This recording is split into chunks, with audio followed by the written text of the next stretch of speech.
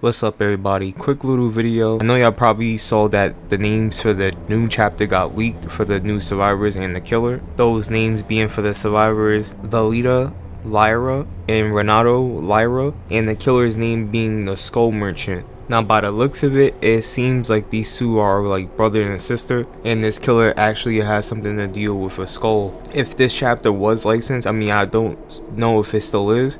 I thought it would have been Meet Your Maker, considering Meet Your Maker comes out April 4th and this chapter releases in March, so that will be like good preparation to like hype up the game. But I could be wrong on that part. Still would be pretty cool seeing what thing from Meet Your Maker will come into Dead by Daylight. Pretty curious about that. But about these survivors, maybe they don't have to be brother and sister, maybe they could be mother and son or whatever. If we are getting two survivors, like if this isn't just the name of like the real name of the killer, which I don't think so, because I think that would just be in the lore.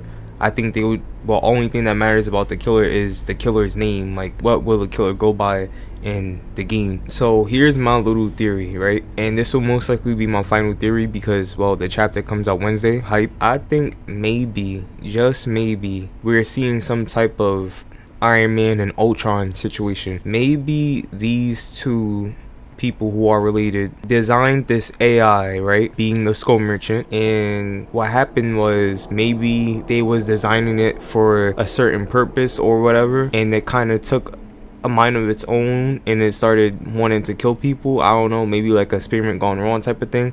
Unless it's something dealing with a corporation, maybe they was once part of a corrupt corporation that designed AIs, and maybe they heard about like certain information that was going on within the corporation that they was gonna do within the AIs, like turning the AIs bad or trying to kill people, and they weren't about that and they knew it wasn't right, so they decided to butt out of it. But when that AI got designed, that being Adriana Imai, which I think is the name of the killer, especially since we didn't get a female killer in a long time, so it might just be like a female AI, the entity just took both those siblings, or mother, son, sister, brother, whatever, they took them to along with those AIs, and now that's the chapter. I'm pretty curious to see what the map is gonna be. I hope the map looks pretty cool. I hope when you look outside, you probably see like flying cars in the air. It looks all futuristic, like we're in a futuristic society, but it still keeps that like horror tone. I'm really curious to see how this is all gonna look on Wednesday, so pretty hype about that. As always, leave me your thoughts down below, because I think this chapter is definitely gonna be a good one. Love y'all, take care, and I'm gonna see you on the next one. Peace. To the beat, to the beat, y'all. Check it out. Come on. 1, 2. 1, 2, y'all. What you go?